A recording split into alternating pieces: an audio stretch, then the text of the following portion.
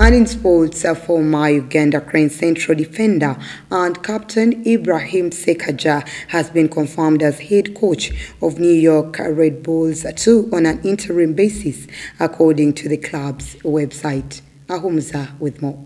New York Red Bulls 2 is an American professional soccer team and is the reserve team of the New York Red Bulls.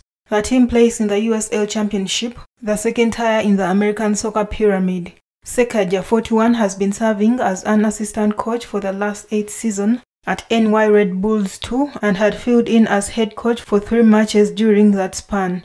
The Ugandan now replaces Gary Lewis, who parted ways with the club this week. Sekagya is one of the few Ugandans to have had a glittering football career abroad, having won 3 Australian Bundesliga titles and an Australian Cup championship during his 6 seasons time at Red Bull Salzburg.